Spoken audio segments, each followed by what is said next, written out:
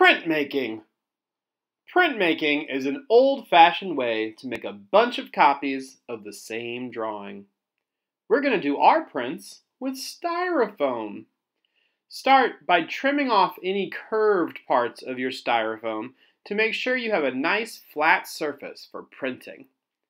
Please note that I practiced my drawing on a sheet of paper before I carved it into my Styrofoam. I did that because there is no erasing in printmaking, so you got to be careful. Now, use a sharp pencil to carve your drawing into the Styrofoam. If you pay attention to my examples here, you'll see that the Styrofoam drawing is a little different from my practice pencil drawing. That's because Styrofoam is different from paper. So drawing on Styrofoam will be different. That makes sense, right? Some important tips for drawing on Styrofoam: draw slow. Draw big. Be gentle, but firm. And never fight the Styrofoam.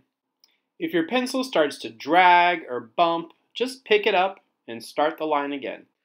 Also, patterns look great.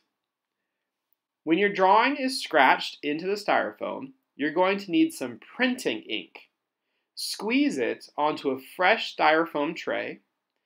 Roll the ink out with a brayer. Then, when the ink is smooth, roll the brayer across your Styrofoam plate.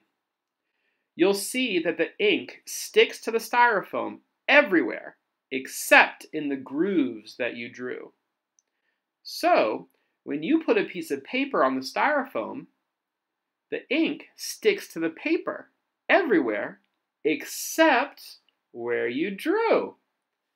That's printmaking! You just made a print! And you can make more prints by putting more ink on the plate.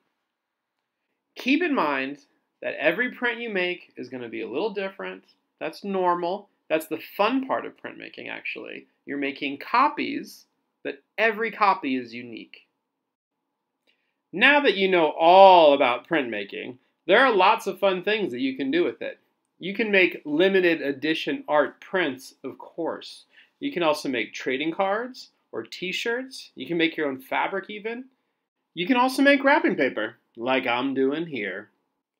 We're gonna make prints, 'cause prints are fun, yeah!